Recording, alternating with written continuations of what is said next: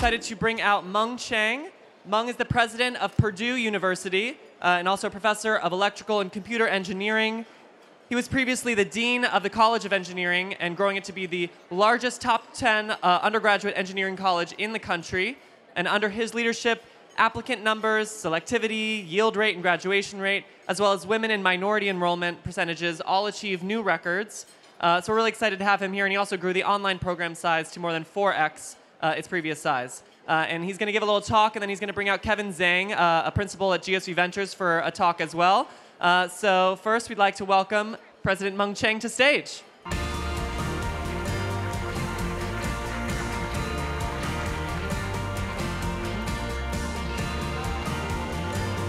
Good afternoon, everyone. Good afternoon. So greetings from West Lafayette, Indiana. Wow, how many Boilermakers are here? Boiler up. Well, it's a delight to be here. Always fabulous to be at the ASU+GSV Summit. And thank you, Deborah, for inviting me to be out here. This is a month 4 of my new job. So I'm still enjoying honeymoon. And I just got back from Washington, D.C., where we had a summit with Secretary Gina Raimondo and Senator Todd Young to talk about universities' roles in CHIPS and Science Act of 2022. So let's see where we are on the slides. I want to show you a picture.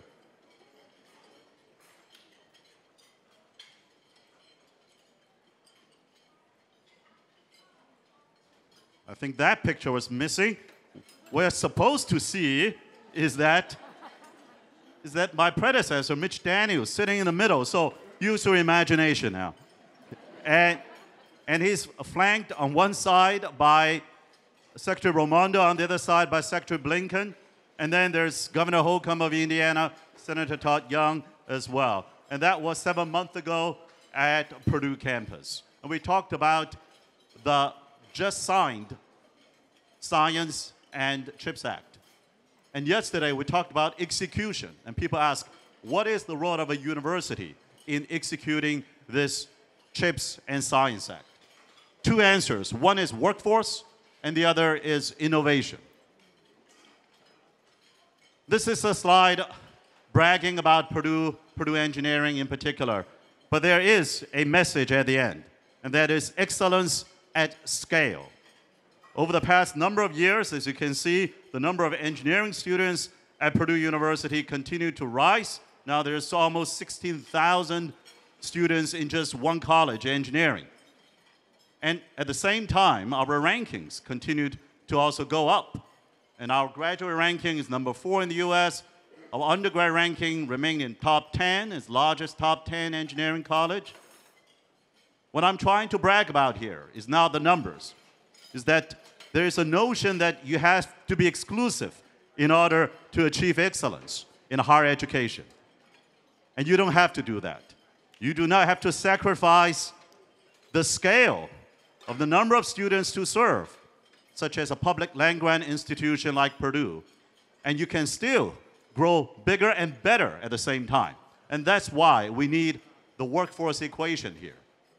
Folks have underestimated how many semiconductor technicians and engineers we need in order to implement the CHIPS Act.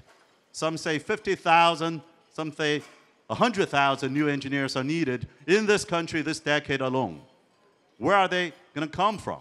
And that's why Purdue launched the Semiconductor Degrees program less than a year ago with a precise notion that we need to train a lot more of these CHIPS technicians, engineers, scientists, and economists. So we put together a group of industry CEOs endorsement and CTOs representation on the advisory leadership board.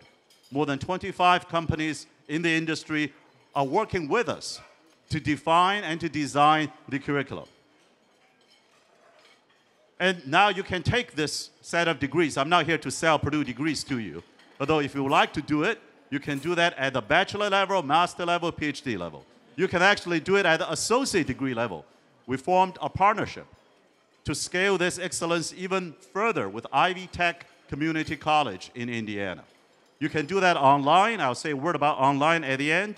You can do that also in person, of course.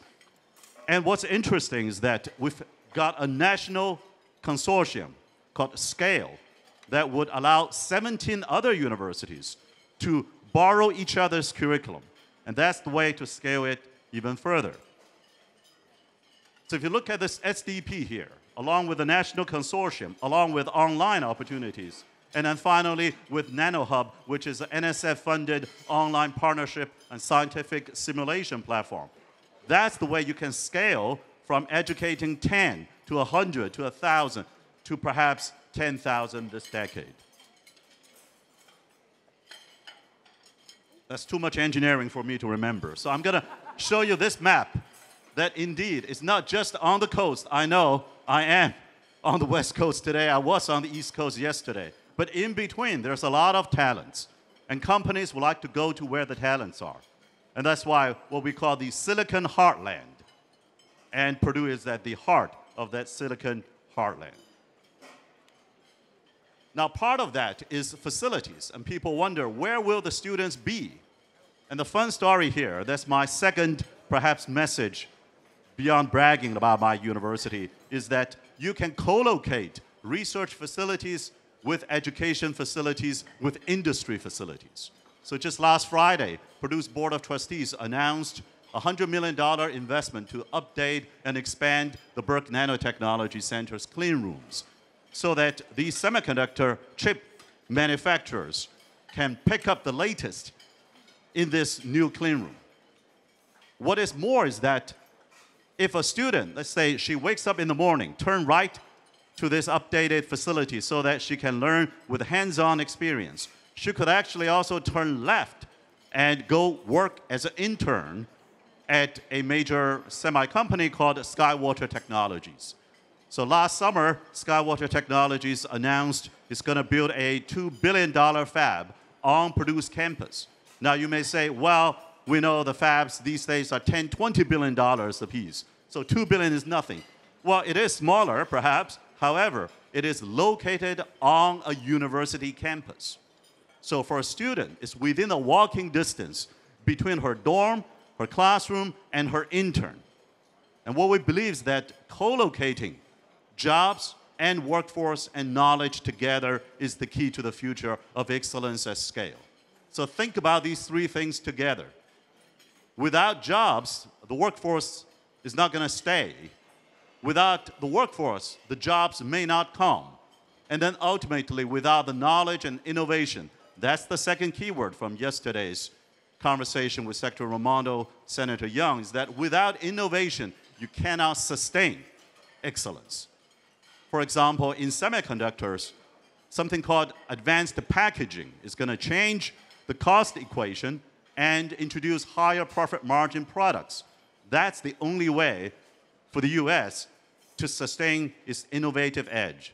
So when you have research professors and students taking the courses and the industry working together, then you can create jobs and knowledge and workforce together. Now, some people say that workforce is not a good word. It's a bad word. It makes it sound like higher education is vocational training. And that's not how we think about it at a place like Purdue. Now, we believe that the real workforce that you would like to have go through a curiosity-driven educational process. It's less about how much you cover. It's more about how much you uncover, along with your fellow students about yourselves and the world around you. In that sense, we're training the workforce of tomorrow who can keep on learning, possibly through online, in order to be the actual workforce that can sustain, just like innovation. So this is the picture when Skywater announced that they're going to build the fab on our campus. And it's interesting if you ask them, why did you pick a university campus to build a fab? And their first order answer is actually because of the talents.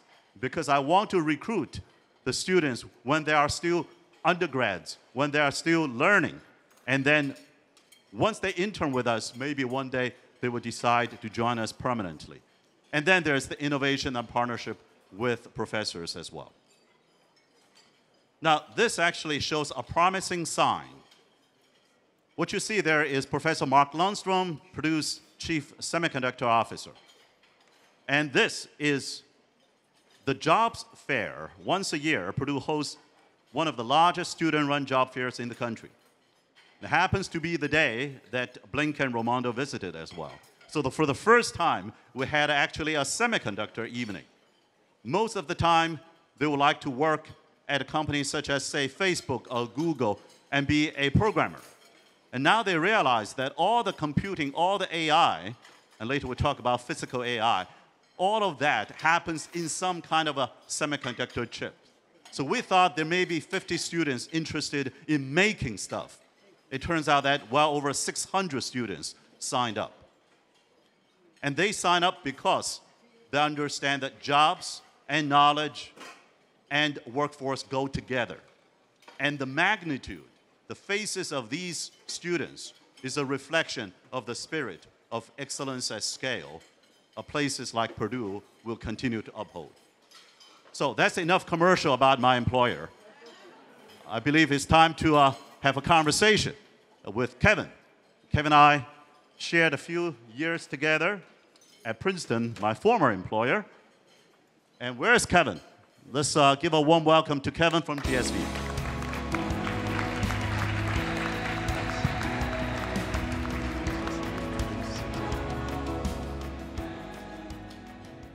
Mung, it's great to be here with you, and congrats on becoming the president of Purdue University.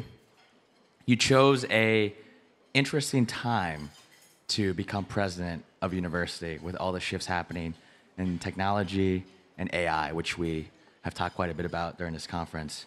How has the onset of artificial intelligence and all this innovation changed how you think about your strategy as president of Purdue? Well, Kevin, we didn't get the chance last 10 minutes to talk about AI, but clearly that is the hottest subject in education these days. And there are at least, I guess, two different variants. One is, how do we teach AI? And the other is, how will AI change the way we teach and learn? So sort of AI, by AI. Well, one day, when there's only AI, no human being will be for AI as well. But in the meantime, a place like Purdue, where there's a heavy-duty STEM concentration. Frankly, among the AAU universities today, Purdue is the largest undergrad STEM enrollment. I'll be happy to point out, I know you're a philosophy major, that our philosophy department actually just launched an AI degree. Wow. Right, to talk about ethics, to talk about the limit of AI. Can AI cry and love and dream? And they'll also take some programming classes, as you did, along the way. So how we teach AI, I think, is not just about STEM. It's truly across the whole university. We have applications of AI in physical AI, meaning where the atoms and the bytes meet, the virtual and the physical meet. And that's our unique minor degree in physical AI, where we grow stuff, make stuff, move stuff. What's the implication of AI to those fields? Now, the way that one can teach and learn any subjects doesn't have to be AI. It could be, say, semiconductor physics. I also believe that AI is to be embraced. Let's not stop, because how would you enforce a stoppage on AI? Would you enforce a stoppage on any mathematical studies? You know, my former advisor at Stanford, he didn't know it would be called AI one day. So how do we stop research? And furthermore, why can't we just try to teach and learn in a new way so that what is still uniquely human-capable activities can take center stage, and let's enhance efficiency by giving some of the other stuff to AI? Right, and the other big shift happening right now too is this, in your time has been, and you talked about it a bit with being in DC, is a CHIPS Act, and this new focus of our country to do more in research and manufacturing in the States. What do you think is the role of universities in the CHIPS Act and these initiatives? Well, again, those two words, workforce and innovation, right? Without the workforce, it is impossible. Tens of billions of tax dollars, hundreds of billions of private investments are going to be deployed in the coming years in the United States alone. But somebody is going to be working in those manufacturing and packaging sites. And we need them fast. The other key element is innovation. I always say that when engineers rewrite the economic equations, that's when you know that you are moving the needle. You're not just saying, given the same cost equation and the profit equation, what can we do? Well, you're going to optimize not within those equations, but you're going to do the fundamental research, say advanced packaging, heterogeneous integration, 3D packaging, so that you can transform and rewrite economic boundary conditions. Yeah, and as you think about that and jobs and workforce, I love that. At GSV, we are firm believers in the power of bridging the gap between universities and employers to think about lifelong skilling and reskilling. You know, what is the right way in which universities and companies, I saw the amazing group of logos you had on the slide there, how is the best way, how do you recommend universities and workforce, how do you think they can best work together to support students going forward? Part of that is scholarship. You know, Eli Lilly recently is not in semiconductor, it's in pharmaceutical space, but Eli Lilly in Indiana launched a major $40+ million scholarship program so that the students, even in high school, will be matched to the Lilly scholarship program. Part of that is internship, hands-on learning, not just in summer, but throughout the entire academic year, which means you need the facility to be co-located with the student dorms and with the teaching laboratories. And then part of it is just helping us to design the curriculum in a way that reflects the state of the art, so that it's not just professors teaching what they would like to teach. Part of the fundamentals must be taught all the time, but it's to be giving us the external advice to keep updating the curriculum to reflect what the industry is actually doing today. It's really cool for me to be with you here having this conversation because when I think about your story, it reminds me of my parents. You know, I love what you said earlier about how Purdue is an institution and it's not about exclusivity, it's about delivering learning at scale. And my parents had a chance to come to this country because they had a scholarship and got a master's degree from an institution just like Purdue. And I love that as you think about your legacy at Purdue, you are filling the shoes of an incredible previous president and President Daniels, and we talk a lot about the Daniels decade and the provocative things he did, like freezing tuition, like acquiring Kaplan University, expanding to Indianapolis. I'd love to hear in our last few minutes here, what do you want the Chiang decade to be about? What's the legacy that you hope to leave at Purdue? Well, I hope it's not being implied by your question that I'm going to step down anytime soon. I'm just getting used to watching basketballs nonstop. In the Mackey Arena, not just on TV, and we had a pretty good season. Pretty good season. Until it wasn't a good season, okay. But the next one will be even better. And well, let's talk about a couple of things you highlighted. One is tuition freeze. You know, as Mitch being a visionary transformational leader, the first thing transformational that he did was this tuition freeze. And one didn't think it could last. Maybe it's a 1 year. He didn't think, as he said many times. But 2 months ago, Purdue's Board of Trustees just endorsed our proposal for the 12th straight year of tuition freeze. So, amazing. Thank you. I was hoping somebody is going to start clapping. Now, to many families, whether they're in Indiana or from anywhere else, tuition freeze actually means a lot. It is financially meaningful, but also it's symbolically meaningful. It's a value statement to say there are different kinds of universities, right? Princeton is one kind of university, for example, and is doing a lot in financial aid, right? But it's a private university, and then there are public universities who's supposed to, in the DNA, be broadening and democratizing access to education. It's all about student access and success, residential and online. We'll come back to online in a minute. So when Purdue started doing that, people ask, so how is that even possible financially? Well, as Mitch would say, that it's an equation. You set the right-hand side to be 0, and you solve for the left-hand side. So that must be a Mitch fan right there. And there's another nerdy visualization. If you don't like equations, if you like, say, graphs, let's say a two-dimensional chart. On the x-axis is scale, say, measured by the enrollment number at undergrad level. Okay. The y-axis is some measure of excellence, whatever you use, ranking, research production, impact, number of patents, quality of students. So you can measure the y, and then you think that there is a trade-off that is going to be bending over pretty bad. If you go bigger, it must get worse. And if you want to get better, the only way is you move towards the origin of this two-dimensional graph, right? So being a nerdy engineer, I keep thinking about this visualization. And the question is, whether too many dishes have been broken, is, see, this is how revolutionary this chart is.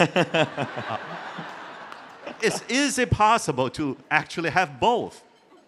To go farther on the x-axis and farther on the y-axis at the same time without having to give up any one of the axes. It's not easy, just like tuition freeze is not easy. It requires creativity, requires a lot of dedicated effort by the whole team. But I think Purdue has demonstrated that that is possible, both that equation and that 2D chart. Now, the other topic you highlighted is online learning. So the board actually also just reaffirmed Purdue's online learning 2.0. And there's, I think, a message before time is up for far broader and wider than Purdue. And the 2.0 says that we have two branches. One is Purdue Global as an independent campus, reaching out to those primarily without a bachelor degree. And the other is Purdue University Online, which takes West Lafayette main campus courses into working professionals. So collectively, you can have a continuum of growth with quality, with integrated, innovative, and trusted delivery across the entire population. Perhaps that would be my sort of departing message, is that excellence at scale. There's the entire market, and if you do it right, you should be able to cover it all. Thank you. Great to be here. Thank you.